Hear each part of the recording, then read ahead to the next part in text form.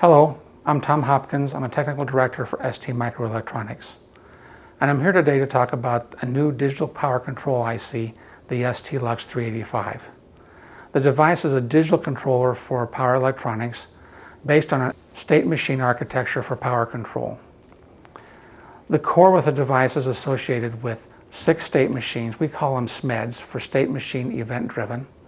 Each one of the SMEDs can control one of the outputs.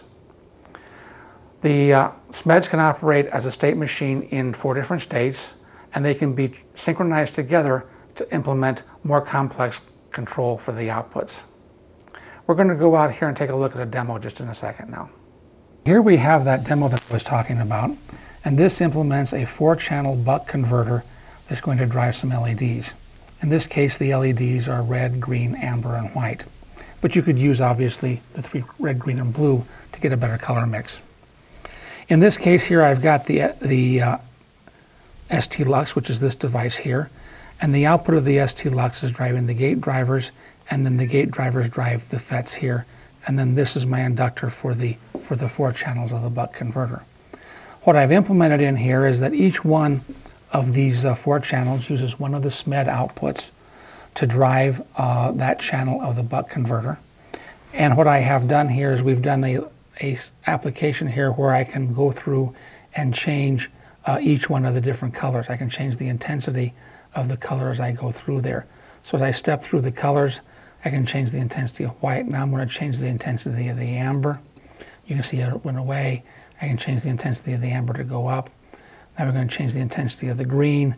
And again, we can make it go down, we can make it go up, and we can change the intensity of the red the same way.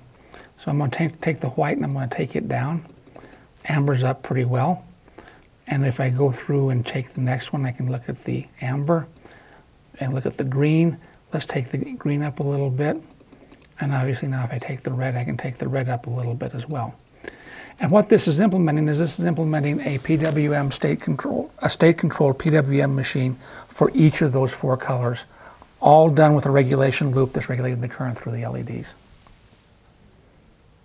In the demonstration, we saw a 4-channel LED driver implemented with 4 bucks, in which each one of the output channels was controlled by one of the SMED cells.